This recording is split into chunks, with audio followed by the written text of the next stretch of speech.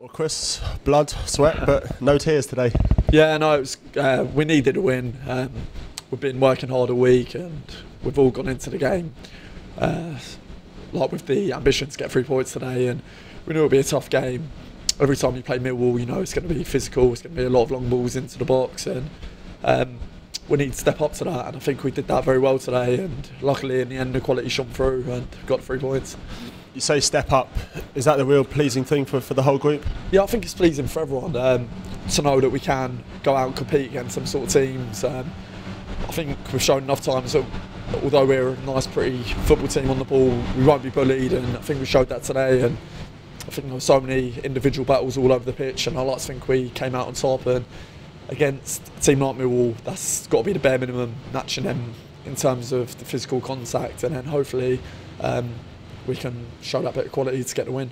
And walking away with a clean sheet and the 3 points, must be a delighted dressing room in there. Yeah, it is. Like I said, everyone's buzzing, and we feel like it's long overdue, the 3 points, but it is a tough league, and there's no easy games in this league, and Millwall, when you're on a run like this, is probably one of the hardest teams to play, because we're not full of confidence at the minute, and we know it'll be hard, but like I said, we stepped up to it really well, and I'm sure everyone's really pleased, including the manager.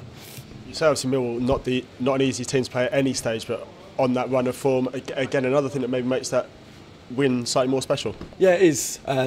See, there's no, like I said, there's no easy team in this league, but I think Millwall are probably about the most physical team in the league, and you look at the strikers up front today, you had Gregory, Tom Elliott and Morrison coming on, so there was a big team, and like I said, we matched them, which is really pleasing. So I'm sure they play teams that they dominate in terms of individual and physical battles, and we wouldn't let that happen today, and that's really pleasing in itself. And 8 without a win before today, how did you guys keep the belief up? I think just having that confidence that we're a really good team, and I think we was a little bit unlucky to not come away with anything against Norwich. Obviously Neil Mopé missed a big chance in the second half.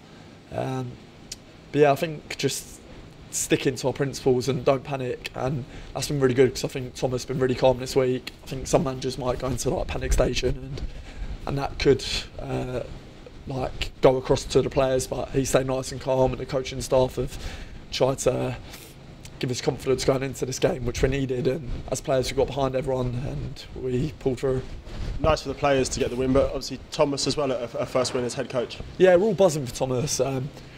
Again, I think he's coming at a time, and I don't think he's tried to change too much. I think he's tried to sort of add small bits, but he hasn't come in and changed it. And obviously when the results aren't going our way, when Thomas has come in, I think people on the outside might think that he's trying to change too much, but he's been exactly the same. He's been really calm around the training ground, and he just said to us, like, the results will turn, just keep doing what we're doing, and that was really pleasing. I'm pleased to get the first win for Thomas. You talk about his calmness and not changing too much. How much does that help you at players?